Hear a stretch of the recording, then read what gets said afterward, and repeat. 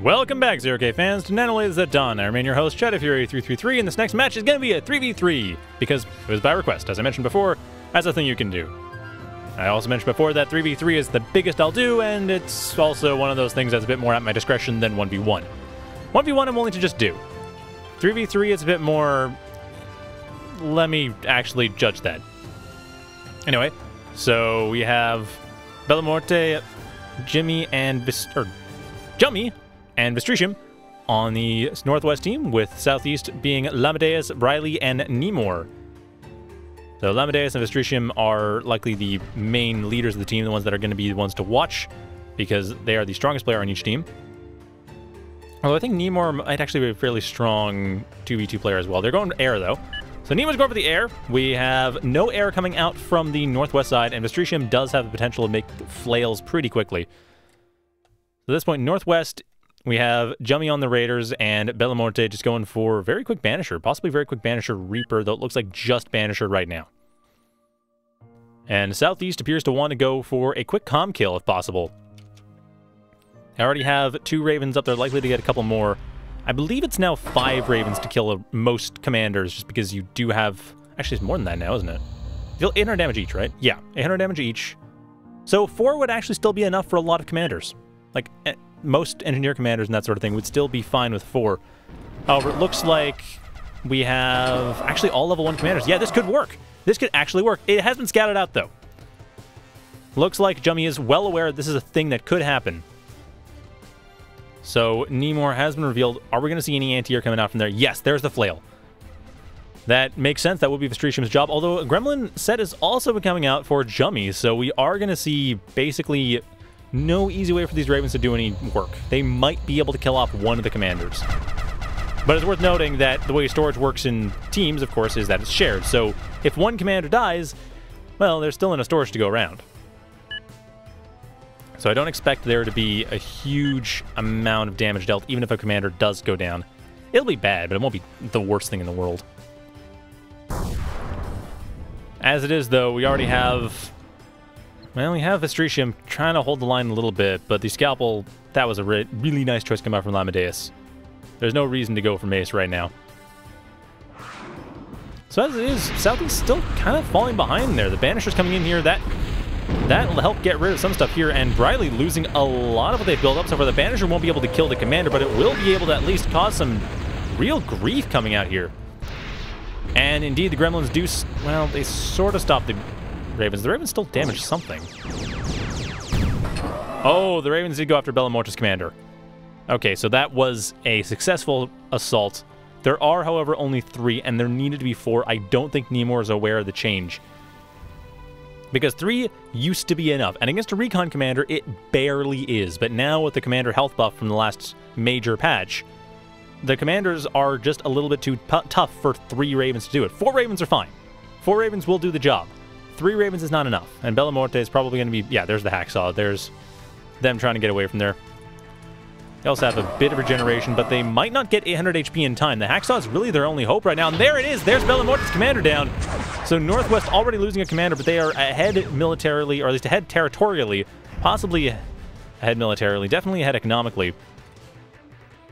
And that Air Force is a lot of money that is not going to be super useful now that they've killed a commander, and the rest of the Northwest team is building up all the anti-air they need. Right now, it looks like Bellamorte just setting up some welders, just getting themselves set up again, getting their storage going. Although I think the oh no, the storage isn't shared. Sorry, my mistake. The storage isn't shared. It's just whatever's excess is passed to the team. So the storage is effectively shared. You just don't personally get that excess in storage. So you get your teammates get your excess in their storage.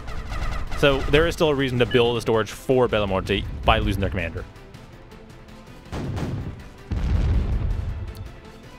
At any rate, Northwest is still holding strong, even with 1 commander short.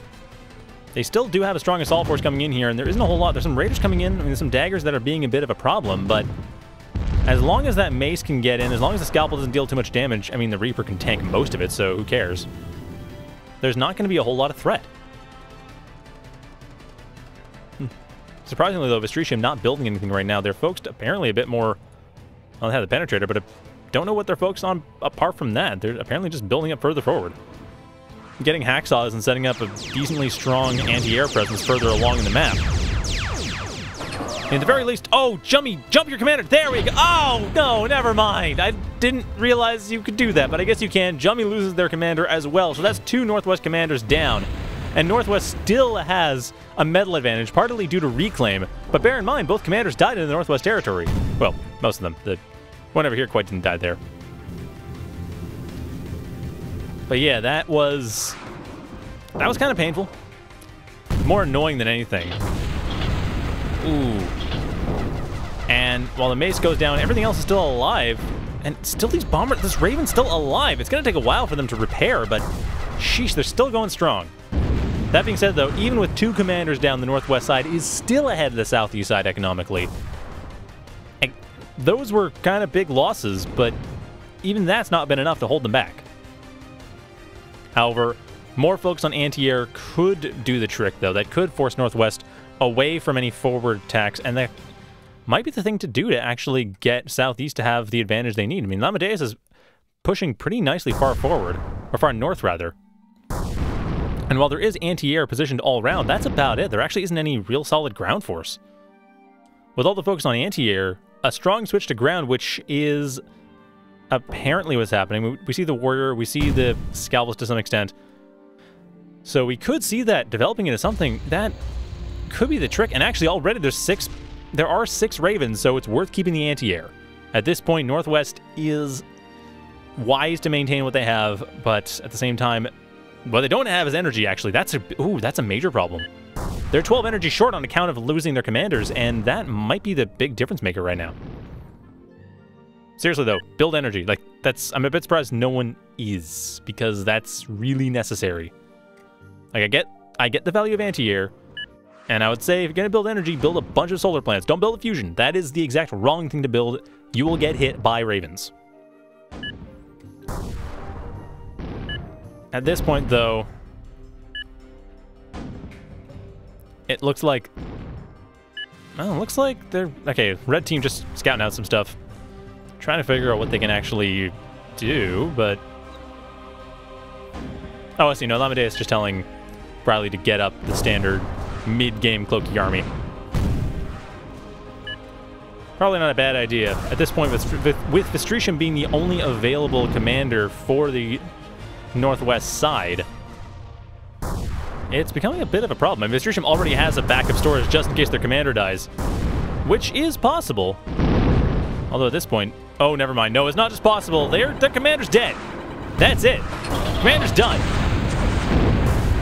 And that being said, though, they still had storage. But now no commanders exist. Quite a few ravens died in the process, but no commanders for the Northwest side anymore. That's it. They're done.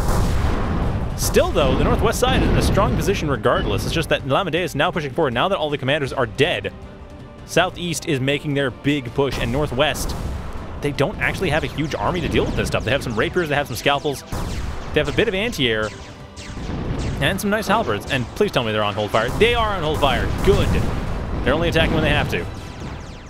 But I don't know if this is going to matter. I think just the loss of all 3 commanders, the loss of the economy that comes with that, and the fact that all this attention has had to be split between anti-ground and anti-air means that there isn't a whole lot that Northwest has to actually fight a concerted ground push.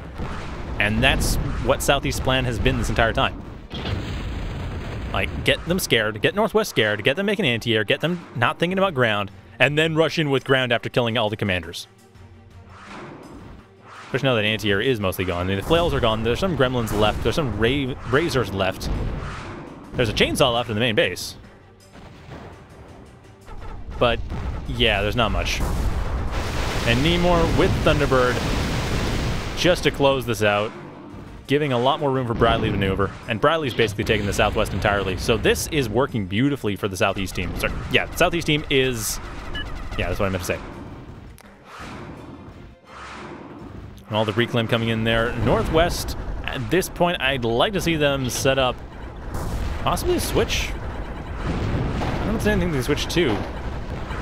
The chainsaw is doing its job. Actually, what I'd really like to see them do is just set up a I don't know, I guess a bunch of Rockos, really. Just focus more on ground. Just try to deal with the ground force coming in, because the ground force coming in is the main problem. Air is an issue, yes. The ground force is the biggest issue, though. That's the one that's killing them. Like, there needs to be a concerted counter push, and that looks like that's what's happening over to the northeast. That needs to turn into... I'd like to see that turn into more expansion, and definitely more reclaim. Actually, this commander here has been left unreclaimed this entire time, as has the commander up here. What the heck? Why is this commander unreclaimed? Northwest needs the money. I'm not sure what's going on there. At any rate, that's Geoplant down. So, one Geoplant about to go down. No fusion plants, though, which, like I said, wise option, but Geoplant, still similar problem. That being said, the counter push in the Northwest, this is kind of the last-ditch effort. This is the one thing that might win the game for the Northwest side.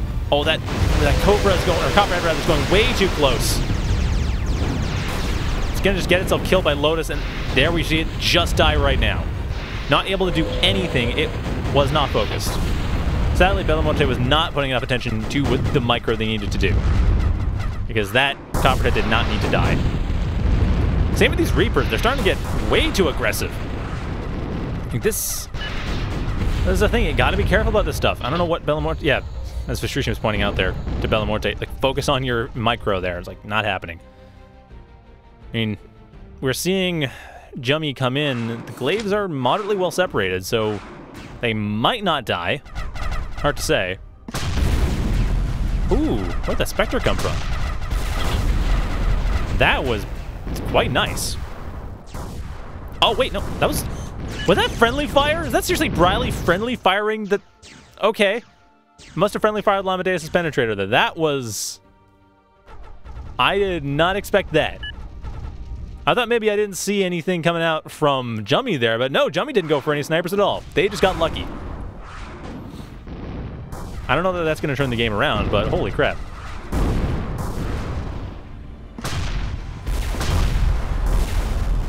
Oh yeah, Orphelia's pointing out that Bellamonte hasn't really been contributing a whole lot to the game. Or at least was for a small period. They were kind of economically, but yeah, they weren't throwing in a lot of military. I'm just... Why are they not...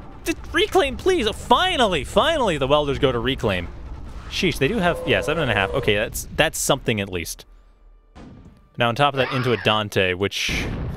At this stage in the game, with all the forces coming out from the southeast side, particularly from Llamadeus, all these scalpels, they'll probably just stuff that Dante.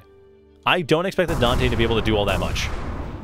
Like, between the Thunderbird, the Scalpels, and the fact that there's forces coming on all sides from the southeast, the Dante is a thing, but it's probably not going to be enough.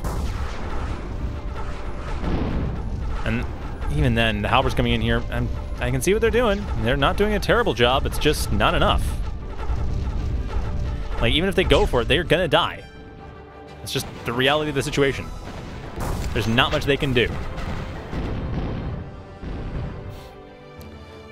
So unfortunately, Northwest now really feeling the pain of their commander loss. Like, economically speaking, at least.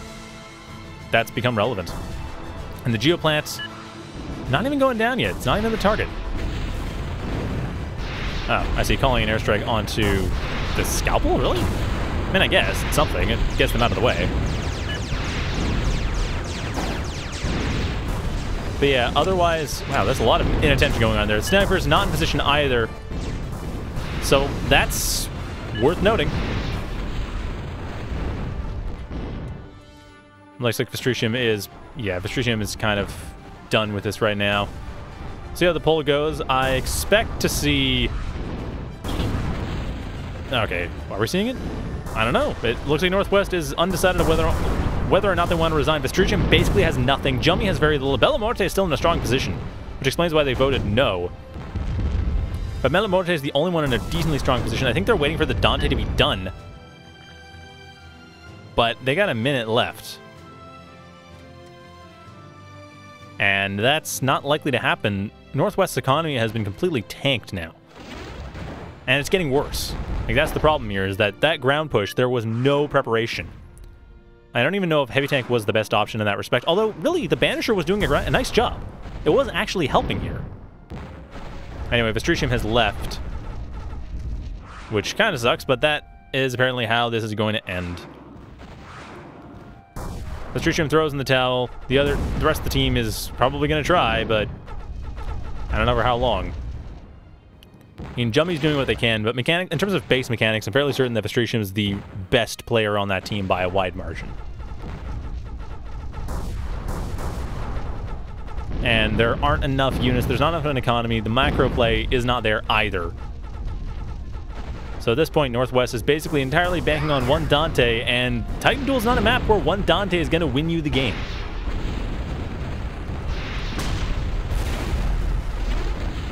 I think, yeah, oh, no, Bellamorte goes for it. They've decided there's no way they're getting that in time, so fair enough, that is game. That was an alright game. Oh, wow, Llamadeus really macroing that out. Llamadeus and Vistritium right at the top for macro. Yeah, I'm kind of curious what they're talking about with Bellamorte not really contributing, because, yeah, they didn't do much, I'll grant. In terms of stuff being built, it was mainly Llamadeus. Actually, mainly Llamadeus and nimor that were contributing a lot to what was going on there. Like, nimor threw them off completely, and Llamadeus was able to coordinate that ground push and just wreck them afterwards. A nice job to Llamadeus, brylie, and nimor. Anyway, that's going to be that, so I hope you enjoyed that. Thank you for watching, and have a good night, everyone.